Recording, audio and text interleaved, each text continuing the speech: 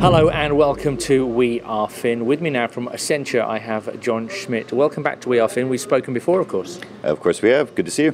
Thank you very much. Tell me about some of the new products that the business has brought to market in those last 12 months.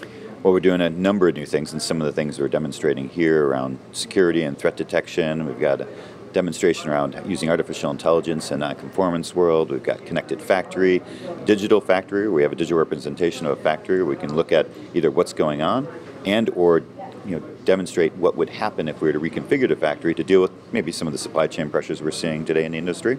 And then finally, we also have a blockchain demonstration. And you're using AI for non-conformance detection now as well.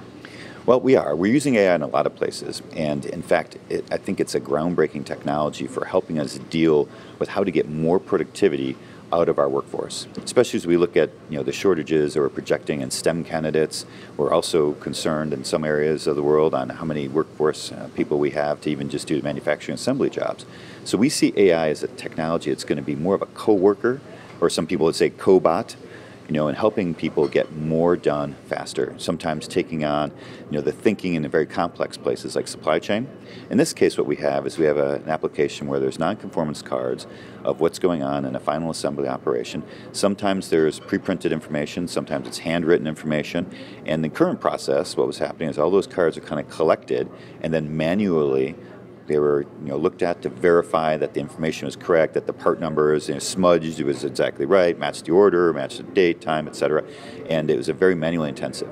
So what we've done is we've used an AI engine with optical character recognition to be able to take a snapshot of that. And it can be a snapshot from a cell phone. I mean, there's a lot of different ways to get the data in. And then there's an AI engine behind, which is not just verifying that that part number, order, all that makes sense, but is also using machine learning to improve its ability to read the handwriting that's coming in from the various people coming up with these forms.